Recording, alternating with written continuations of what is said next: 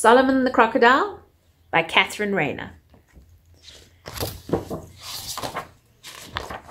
Right. All was peaceful on the banks of the river. Everyone was relaxing in the morning sun until, uh-oh, here comes trouble.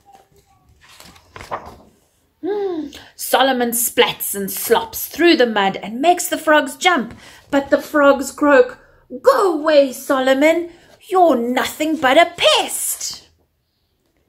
So Solomon shakes the bulrushes and bugs the dragonflies, but the dragonflies sing, "Go away, Solomon, you're nothing but a nuisance." Solomon decides to stalk the storks. They get in such a flap. "Go away, Solomon," the storks squawk. "You're nothing but a pain."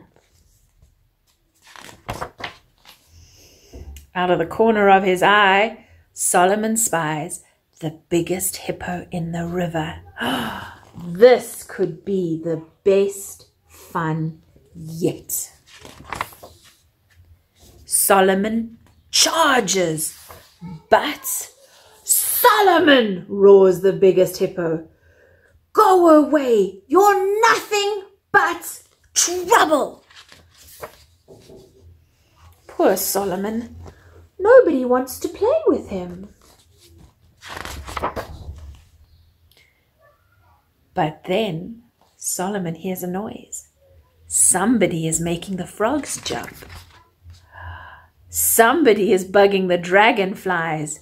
And somebody has the storks in a flap.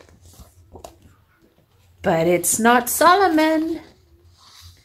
Somebody is getting nearer and nearer. Snap! Uh-oh. Here comes double trouble.